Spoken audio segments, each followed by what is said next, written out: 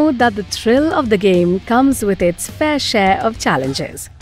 First aid in sports is a critical component that ensures the safety and well-being of athletes and participants. More importantly, it is crucial to identify the injury and decide upon its treatment. In this video, we will explore the identification of common injuries with a focus on their treatment. One of the most frequent injuries encountered by athletes is strains or sprains. Let's understand these injuries.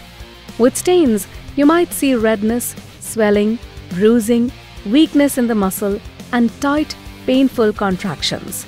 For sprains, there's pain around the joint, difficulty using it normally or putting weight on it, and you might notice swelling, bruising, and tenderness. Once we've identified the injury, the next step is providing the necessary treatment. In the event of a sprain or strain, remember RICE. R stands for rest, which limits movement to prevent more harm. I for ice, which helps with swelling. C for compression, where you gently put pressure on the hurt area to stop bleeding. And finally, E is for elevation, lifting the injured area above the head to reduce swelling. Now, let's talk about cuts or wounds where you can see blood. If the skin is broken or cut, blood comes out from where it happened. For external bleeding, remember REDAP. R for rest, E for elevation, D for direct pressure, A for antiseptic, and B for band-aid or bandage. This is a simple and effective way to treat injuries with external bleeding. Now, let's talk about dehydration, a common issue. How do you know if someone is dehydrated? Look out for signs like feeling faint, having a dry mouth or lips, a headache, nausea, muscle cramps, or feeling very tired and thirsty.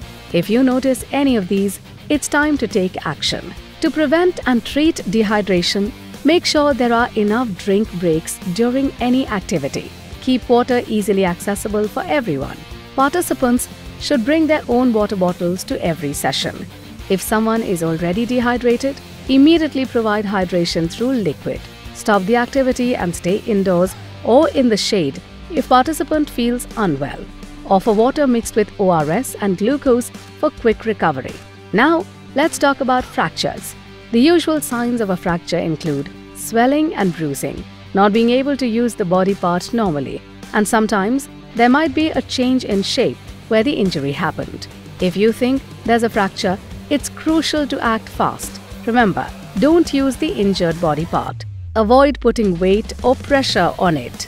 Stop any activity if you suspect a fracture. Get to the hospital or call a doctor right away for help. Now, let's talk about dislocation. Signs that someone might have a dislocation include the joint looking different or out of place, numbness or tingling, swelling, discoloration, and difficulty moving with intense pain. If a dislocation is identified, the first aid includes immobilization.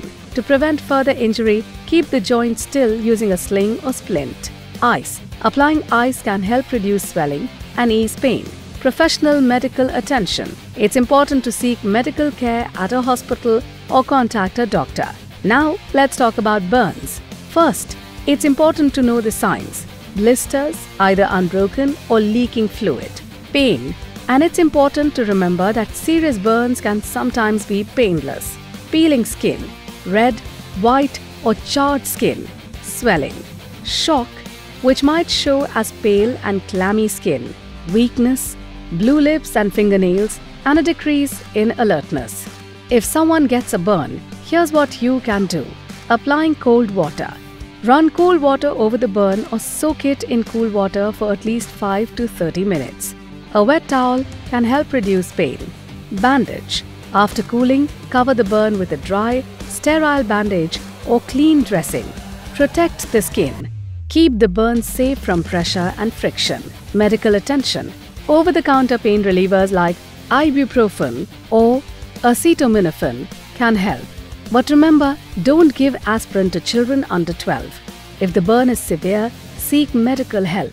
Now let's talk about sunburns, which can happen when we play an outdoor game. It's important to know the signs. Skin that's red and swollen, feeling pain, tenderness or itchiness, having a headache, fever, nausea or feeling tired. eyes feeling uncomfortable or gritty. In case of sunburn, here's what can be done. Pour cold water. Run cold water over the burned area. Apply aloe vera or soy-based moisturizer. It helps soothe the skin. Drink extra water and take rest. This helps your body recover. Let blisters heal. Give your skin time to heal on its own. Now, let's talk about concussions. A concussion is a quick but temporary loss of thinking ability that happens after a hit or injury to the head.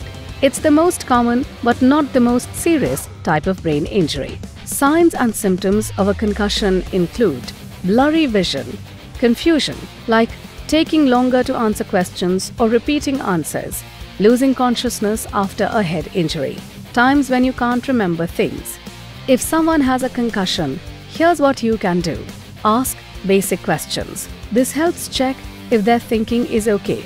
Concussions can make people confused or take longer to answer questions. Stop the activity and use a cold compress. Reduce swelling by applying something cold to the injury. Take paracetamol for pain, but avoid using drugs like ibuprofen or aspirin as they can cause bleeding. Limit neck and head movement. Keep things still to avoid more injury. If symptoms are severe, see a doctor immediately. The last injury on the list is an eye injury, which can happen during sports or physical activities. Signs of an eye injury include feeling pain and seeing swelling in eyes, noticing bruising and redness, experiencing blurry vision, feeling irritation and a burning sensation, seeing blood. If someone has an eye injury, here's what can be done. Cold compress. Use ice cubes wrapped in a cloth to reduce swelling. Bandage.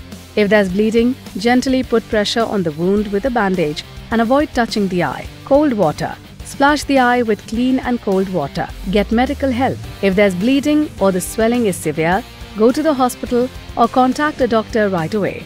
Armed with the knowledge shared today, you must be equipped to identify common sports injuries and their appropriate treatment. Remember, knowledge is your greatest ally in the game of prevention.